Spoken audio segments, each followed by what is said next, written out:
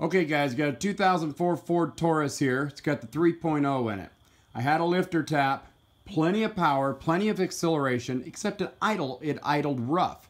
Now, I've troubleshooted this a few times, so if there's some things you need to look at, things you need to look for, or where to go with yours, and it's doing the same thing, click on my name underneath this video for all my other how-to videos.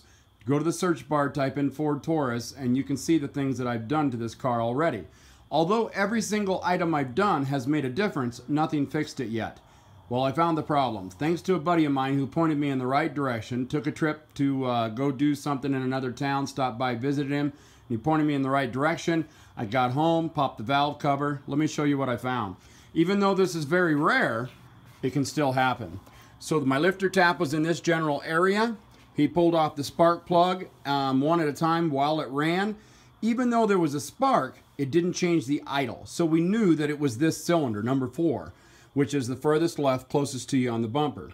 So the exhaust valve, we were pretty sure it wasn't an intake valve because it was not popping through the intake, only out the exhaust. And that's how you can tell. If you have like backfiring through the intake, then it might be an exhaust valve.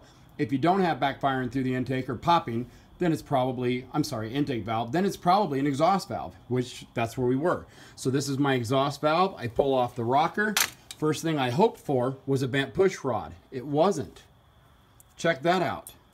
A broken valve spring. Easy fix. I'm so excited about that because it's really a good car at 120,000 miles, even though you know I can't stand Ford Taurus. So now we can flip this car. Hope this helps somebody out.